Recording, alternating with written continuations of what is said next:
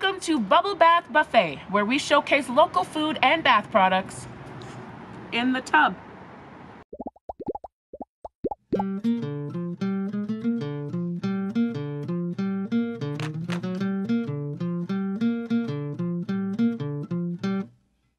Bubble baths and Serenity Taylor showcase friends and talented behaviors, local garment dining in the tub with strangers and unknown. 5-star rating, Thomas entertainment to the audience and little children. We're kidding, no, there won't be children. This show's for adults. Bubble bath buffet, Taylor's bubble bath buffet. Eating in the tub.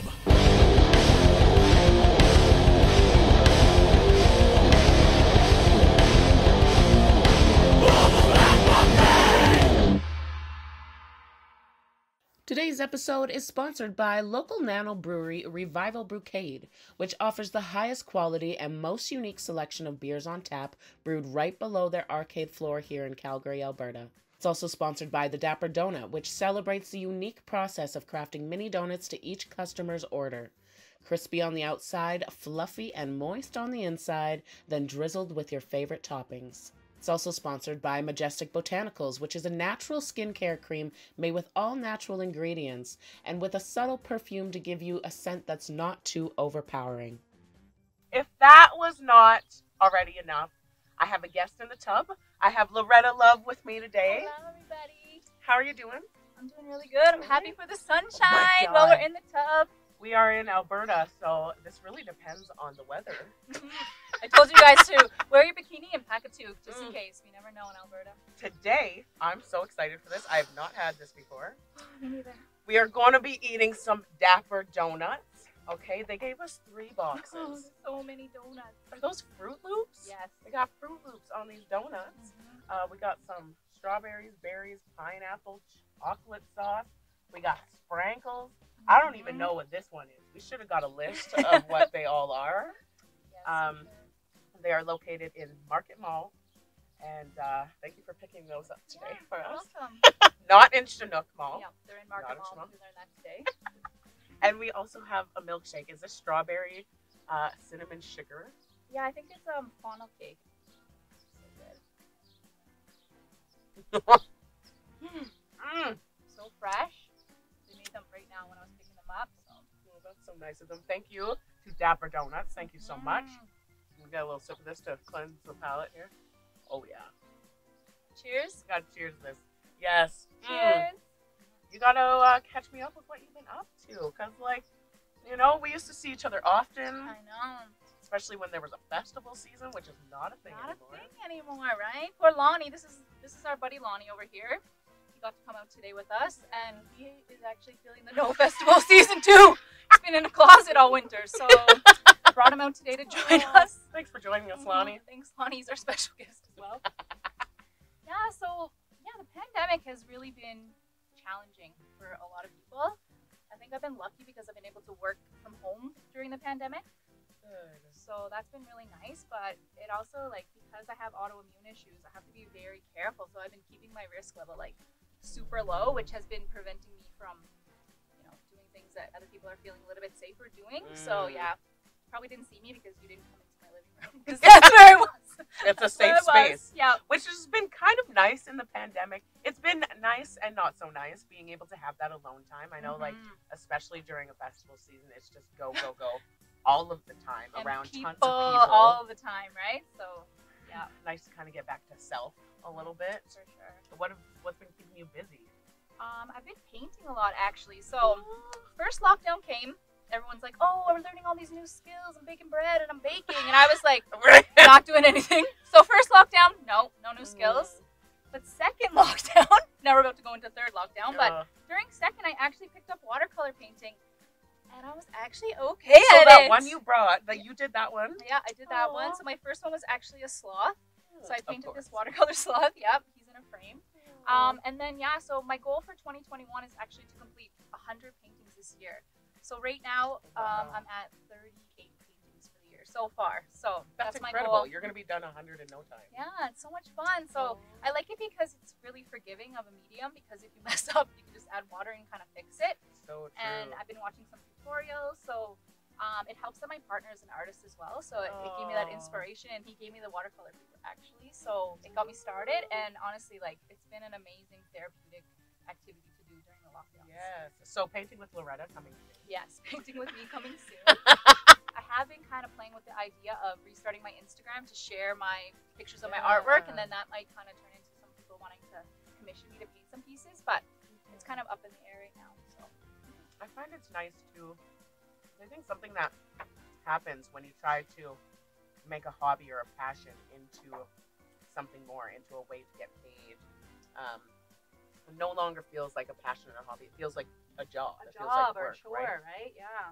Like if I were to just sit in a tub all day, every day for the rest of my life and get paid for it, it might not be fun anymore.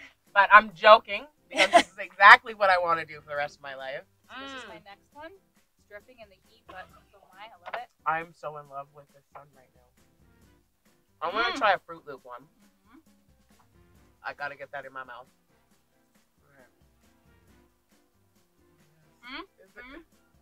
Got lemon drip, lemon sauce on it. And yes, they're real Fruit Loops. What do you see when the Pillsbury Doughboy bends over? Donuts. I got more where that came from. Yes. No, this has been great, because I'm definitely going to keep these tubs back here. Yes. For all summer. Now and ever anybody comes to visit me, this is where we will be hanging out moving forward. You can find us in the tub back in Taylor's yard. Damn, girl. So where do you think we're gonna be? This city's gonna go in the next year, in what was going on with especially the pandemic? Like, I know it's been challenging for so many people. Yeah. I just want to say a message to everybody that might have been struggling with the pandemic. Do not give up. Okay.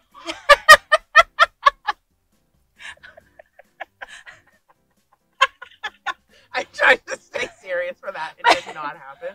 It's true though. Some of the restaurants that we had, I gotta cover up this boob here. Some of the restaurants that were supposed to participate in season 2 actually either have to close their doors permanently, or, you know, right now you can have patios open. Yes. But they don't have space for a patio, or they haven't been able to get the permit for the patio, so they have no choice but to just shut their doors. So it's very important right now for people to still order from your favorite spots. You can do curbside delivery, curbside pickup, and try, if you can, to order directly from the restaurants.